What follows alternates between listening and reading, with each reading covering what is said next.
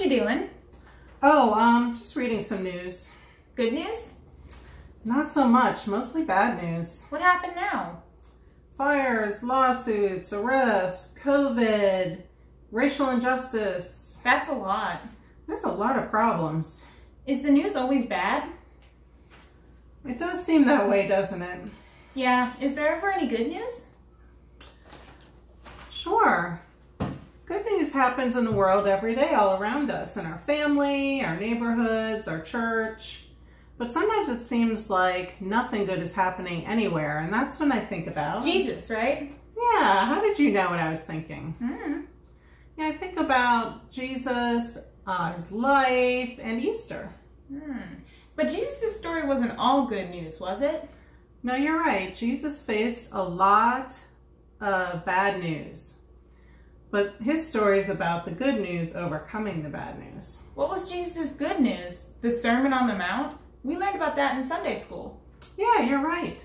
Jesus went up on the mountainside to talk to a lot of people. Is that a sermon? That sounds like a sermon. Sermons are boring. Well, not for the people that came to listen. They felt really inspired by what he had to say. He talked about how the people who are poor, lonely, sad, and sick would be blessed. And he also taught and wanted everyone to know that God's kingdom was different from any other kingdom or government on earth.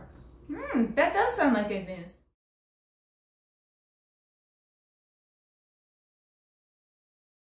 Tell us more, Jesus. Tell us about the kingdom of heaven. How do we get into this kingdom? What do we do? Do we have to do sacrifices? Do you have to pay for it, or is it invitational only? Ask, and it will be given to you. Seek, and you will find. Knock, and the door will be opened to you. For everyone who asks receives. The one who seeks finds. And to the one who knocks, the door will be opened. Ask for what exactly? Is it a big door? Where do we knock? Where is this door? Are you saying that we just ask and God will give things to us? I want a puppy. I need a new tunic. And a camel. Does God know my size? Where are these things that God giving us? Shh! Let Jesus explain. All right, let me ask you this. Which of you, if your child asks for bread, will give them a stone? Or, if they ask for a fish, will you give them a snake? What? No. Never. Who does that? That's just mean. Exactly. You know how to give good gifts to your children, so just imagine how good God's gifts will be to those who ask. Oh, I see what you did there. Nice. Nice. God loves you just like a loving parent. God's kingdom is the kingdom of love. Share that love in everything you do. Treat others how you want to be treated. That's the kingdom of God. Oh, that's a good rule. So golden, so wise. I could listen to this guy forever.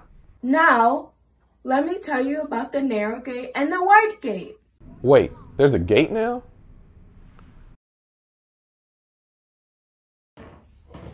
The Sermon on the Mount is one of my favorite Bible passages. Does anything else happen? Yeah, Jesus taught the people a lot. More talking? That seems kind of boring, like boring news. Well, that can be true. Good news really isn't good news if it's all talk. Sometimes people talk too much. That's very true. How's your hot chocolate? Good, how's your coffee? I'm all out. You should have some of this. It does look really good. It's really good. Hey, can you think about a time when Jesus not only said good things, but did something good? He was nice to Mary Magdalene when everyone else was mean to her. That's true. Or Zacchaeus. Nobody liked Zacchaeus, but then Jesus came over and ate at his house. That was a big deal. It was. Or when the grown-ups wanted the kids to leave Jesus alone, but then Jesus was like, kids, come here, and gave them all candy and hugs. Well, maybe not candy. Oh, what about when Jesus fed 5 gazillion people? The feeding of the thousands? Yeah. That's a really good one. When Jesus fed all those people, and even his own disciples thought there wasn't going to be enough food. Food is good news. Food is good news. You are healed. I am? I am! I'm healed! Thank you, Jesus! All right. Thank you. I believe that was the last one. Are you sure? Jesus, we're in the middle of nowhere, and it's getting late. We just send the crowd away so they can get themselves food in the village. Why would we send them away? Just give them something to eat. We only have 5 loaves of bread and 2 fish. Well, mathematically speaking, There's thousands of people, Jesus. You couldn't possibly... Bring the food. But we're hungry too. Coming right up.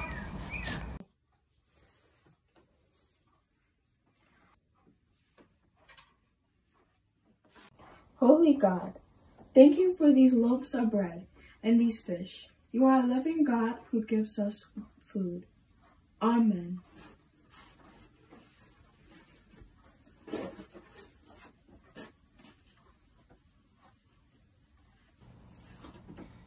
there you go. And there you go. And there you go. All right, we got a little food here. Everyone needs to share. please don't take too much. Alright, there's only so much to go around, so... Pass it around. Don't spill it. Oh, thank you. Bless you. Bless you. Wonderful.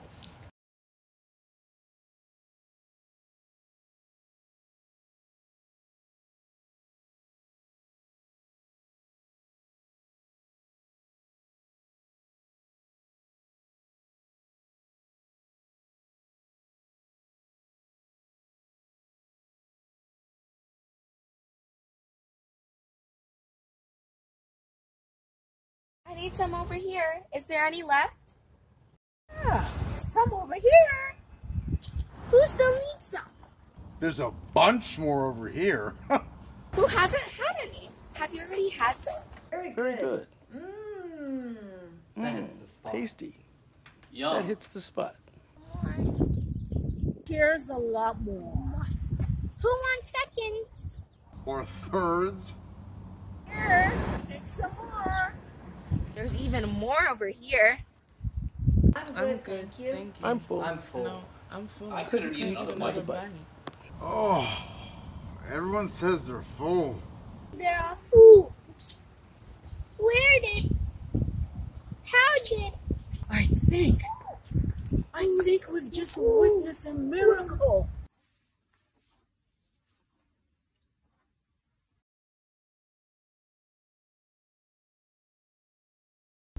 Wow, Jesus was like a good news machine. Totally. Good news for everybody. Well, What?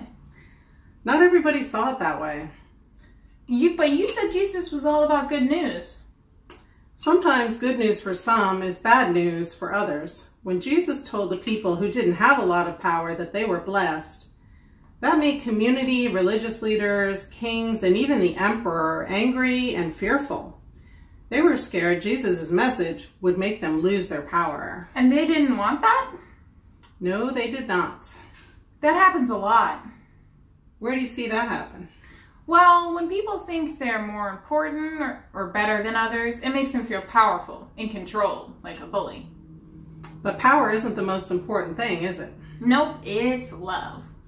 You know it. Jesus lived a life of love for the people, teaching and showing them that God loved them no matter who they were. And that's why people in power made a plan to arrest Jesus the same night he and his disciples were having a special meal.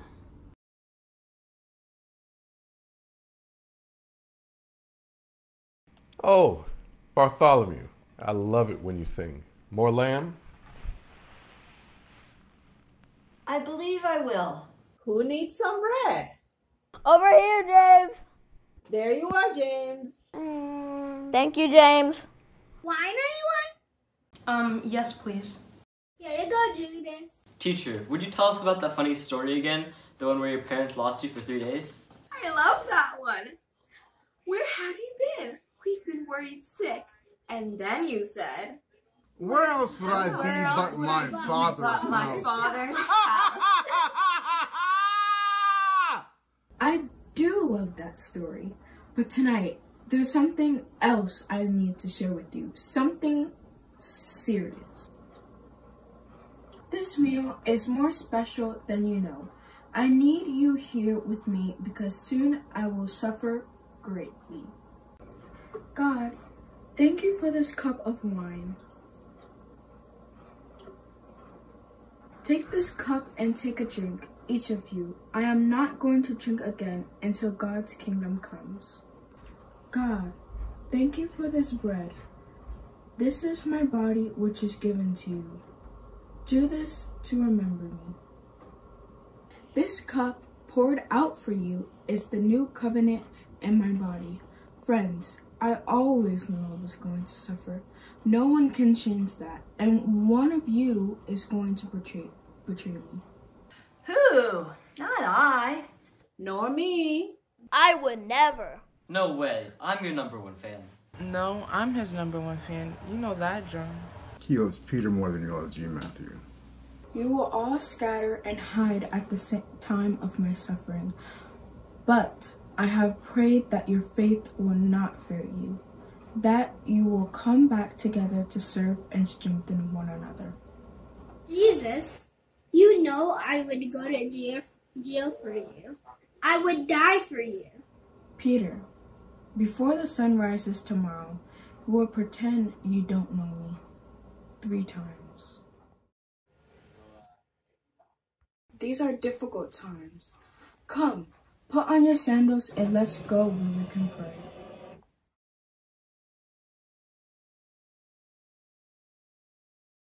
I'm going to pray alone. Stay here and pray with me. Of course, Jesus.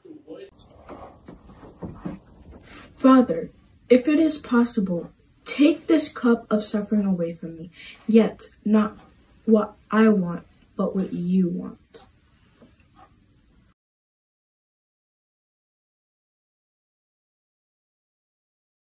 Why are you sleeping?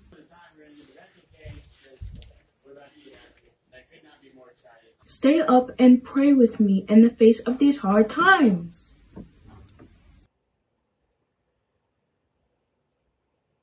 Look, there's Judas.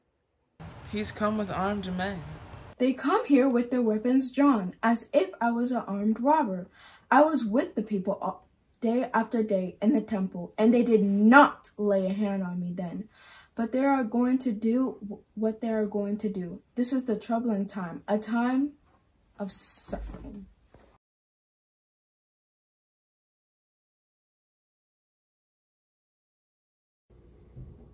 And then they arrested him? He didn't even do anything wrong. He was innocent, but that didn't matter to the people in power. Why?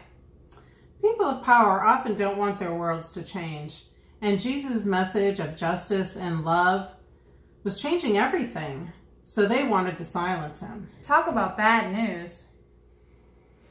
Bad news for Jesus and all of his followers. When Jesus was arrested, some of his disciples were so frightened they ran away and hid. I would too. I'd hide under my bed. Bad news is hard to face, especially when it's scary bad. But the power people didn't win, did they? What do you think? Well, they did kill Jesus, but first they wanted to embarrass and hurt him. They did. And then they killed him. Yes, they did. It's a sad, horrible story. That's the worst news. It really was. But that wasn't the end, was it? Nope. There was good news to come. Huge news. Easter news. Yeah. Do you know who were the very first preachers of that good Easter news? Women. Of course they were. Which ones? We're not really sure who was there, but we do know a group of women went out to visit the tomb where Jesus had been buried.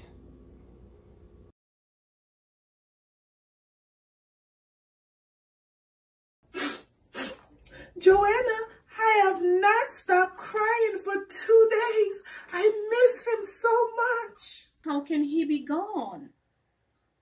Our beloved teacher and friend.